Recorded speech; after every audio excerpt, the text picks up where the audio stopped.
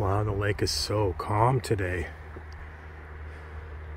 This is Lake Michigan, just for those that might not know.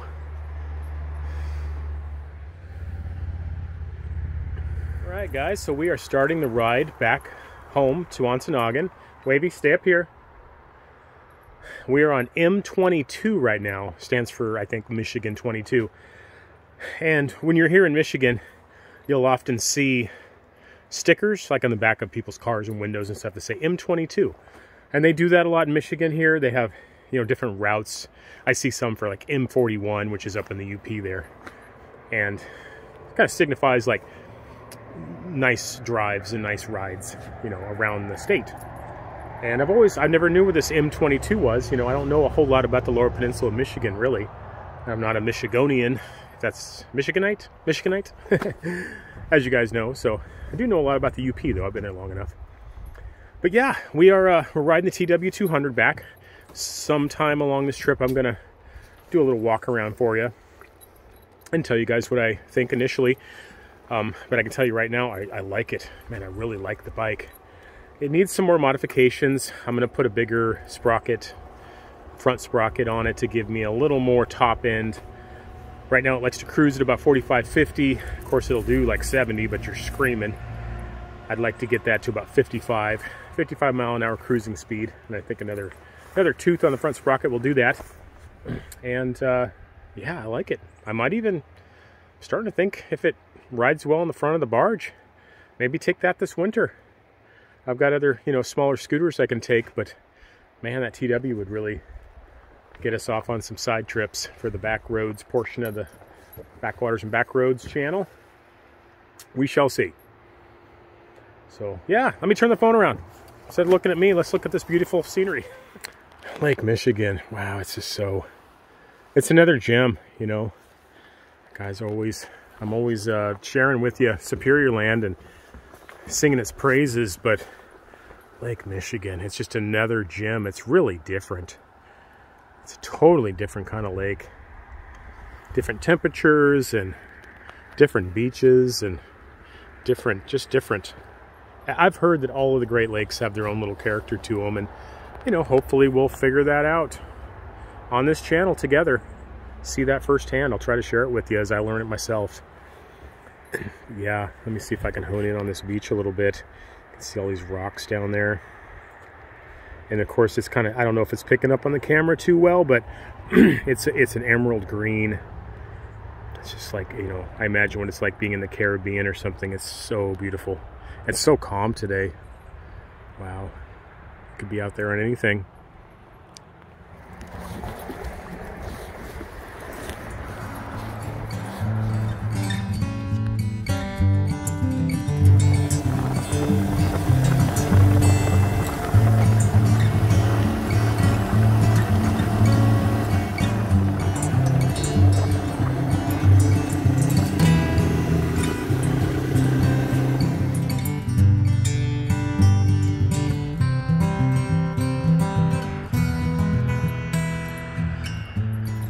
Wavey and I stopped at this another roadside attraction, as Tom Robbins named one of his books. It's a good book. It's the Cherry Bowl, and I think it's a drive-in theater, and it looks like it's actually still open.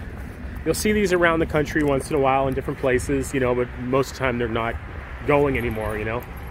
Think of the past. I remember when I was a kid, went to a few when I was a little kid, you know, 7, 8, 9. But this one looks like it's going. The sign says, thanks for a great season. And yeah, so we're just walking around taking a look at it. And I'll show you guys here for a few minutes.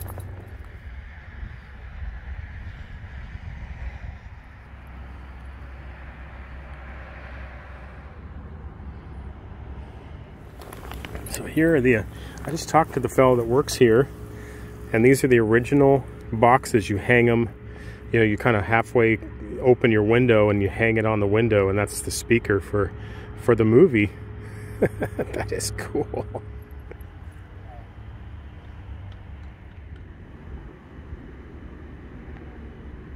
Attention! By entering this theater, all guests agree to respect and obey our drive-in's rules and regulations as stated on the box office handout sheet. Guests who fail to comply with these conditions at the discretion of the management forfeit the right to legally remain on the premises, will be considered a trespasser and dealt with accordingly. Stern words.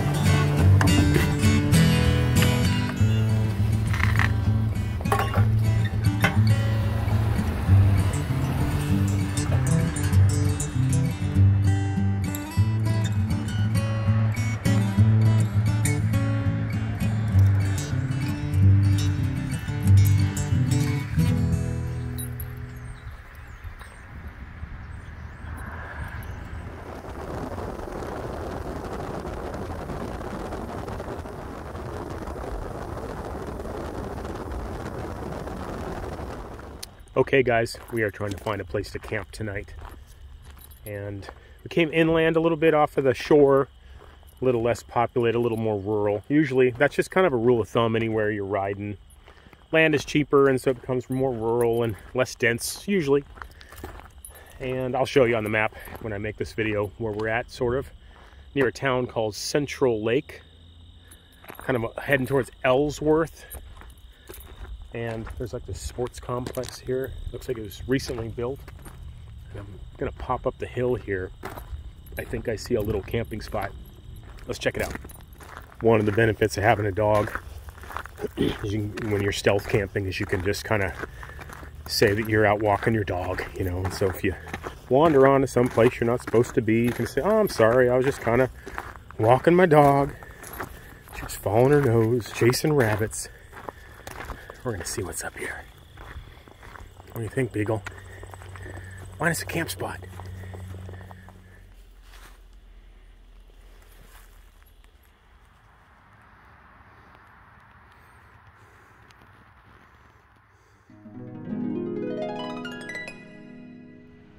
Good morning, guys and gals.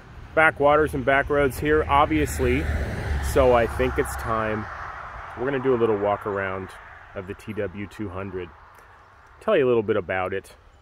And I'm also going to show you this beautiful church that we just had to stop at. So let's do it. Let's do the bike first. So we'll call this a Nosy Beagle bike review. I've shown you guys the big ruckus. You guys have seen the $900 ST1100. You've seen the Elite 250. You've seen a lot of bikes on this channel. Wavey's popping around like she hurt her back leg yesterday. We will attend to that. So, this, the truck go by, this is a 2022 Yamaha TW200. They have a serious cult following. They have more or less made the same bike for like, oh, let me see, figure it out here. 1988 or 87, I think was the first one, however far back that goes. What is that? That is 35 years. They've had a few little changes. They put a disc brake on around the year 2000. I might get some of this, you know, a little wrong. There are people that just love these bikes. They will come and correct me. I hope you come to my channel. If you did find my channel, our channel, I should say, this is Wavy Gravy, the Pocket Beagle. If you found our channel through this review, please stick around. We do a lot of cool stuff. I'm considering taking this bike on the front of the Beagle Barge Beagle Adventure this winter.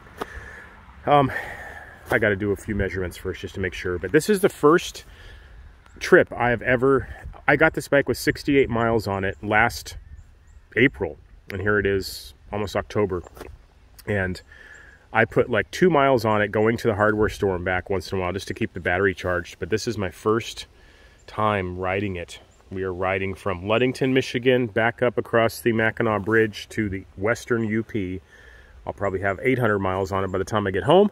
So far, I'm really liking it. I will point out a few things that I would like to change, but I got a really good deal. The only time I ever buy anything is it's got to be a good deal.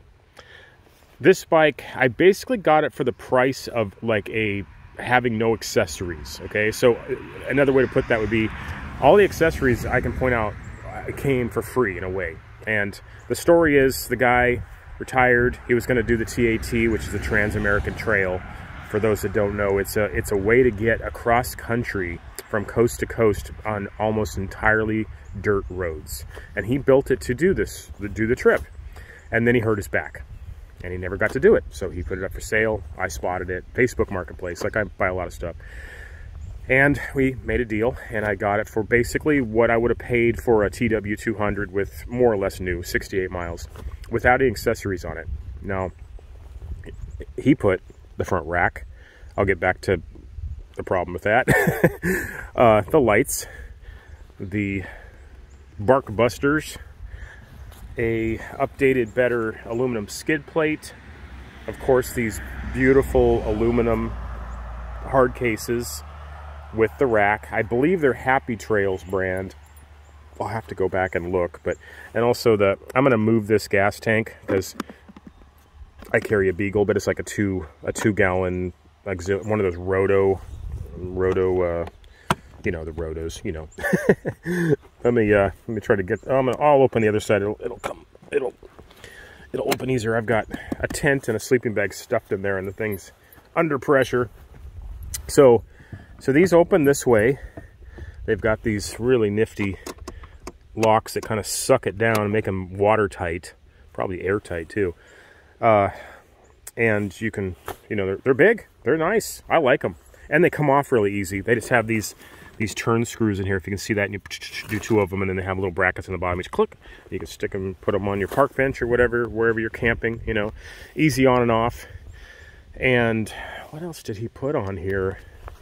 Might be a couple more things. Something down there with a chain, like a chain guide that all the forums recommend doing. The problem with this front rack, of course, you put anything on the front of the bike and it's blocking the headlight. It's the dumbest thing, you know, it's dumb. So I'll do some research, because if something has been modified in these bikes, someone has done it. People love these bikes. They have a following. They were made, I think, for like farmers to ride their fence lines, and they're really low geared. Of course, you know, I'll just point out, if you haven't noticed already, they got these kind of big, wide tires that are different than just even a dual sport. Got a really wide back tire. And, you know, good for sand, good for just going slow. You know, they're very easy to ride. They just stay up straight, not very fast. I'm going to put probably a bigger, bigger sprocket in the front and try to get another 5 miles an hour cruising speed. Right now it likes to cruise at about 45-50, which seems to be normal for a stock TW200. I'd like to get it up to where it kind of cruises at about 55 with under reasonable RPMs, you know. So, and I've done that. I've had a couple of 200cc dual sports in the past. I had a DR200, and I had a couple of them actually over the years, and you know, that solved the problem. You can also fiddle with the rear sprocket too, but I'll do some research. I'll listen to the guys that have been riding and loving these bikes for a long time, because people love them. I'm starting to love this one too. I didn't know when I first bought it. I thought, man, why did I buy this? I didn't need another bike. Well, I have a feeling this is going to be really going to fit a niche. It's going to be a great Upper Peninsula Uper bike. It might ride in the front of the barge well, hopefully. Fingers crossed, we'll see. You know, they're fairly light. I think just stock they weigh like about 240 pounds, if I'm remembering correctly, which is not bad. What else can I tell you? I don't know. Wavey likes it. Rides back there on her little carrier. And that's it. I don't know. What else can I say? They're pretty cool. I'd say about, okay. I'm glad I remembered this. The tanks are too small. You can only go about 100 miles before they go on reserve, and then you might get another, I don't know, 50 or 60. So 150 mile range is not enough for me. People do put bigger tanks on them, and I'm gonna get one. At the end of this trip, if I decide just wholeheartedly I love this bike, I'm gonna order a bigger tank. I'm gonna get a better seat too. Stock tanks are like sitting on a 2x4. They're pretty rough on the groin. So, you know, Corbin seat, or I'll do some research. People have figured it out, but they do make aftermarket seats for these that are very comfortable. Probably get one of those, and maybe some bigger foot pegs. They make these wider kind of platform ones that those stock ones are. I'm surprised the guy didn't do it, to tell you the truth. That would have been something I would imagine he would have done, but the guy that set this bike up. But yeah, bigger tank, more comfortable seat, and something with that rack on the headlight, bigger sprocket, you know, sink another 500,000 bucks into it, and I think I'd have, like, that's what I'm always looking for, is a bike that, you know, a bike, a boat, anything that'll just do almost anything, you know. That's what I like, you know. Like the Vagabond is like my Swiss Army knife of boats. You've heard me call it that before, and I have a feeling this might become the Swiss Army knife of bikes in my life, so we will see.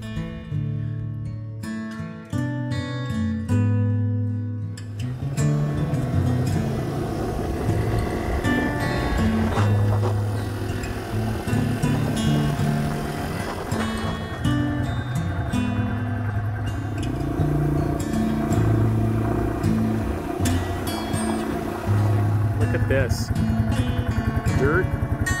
Dirt trails. And it even says open to motorcycles and ATVs and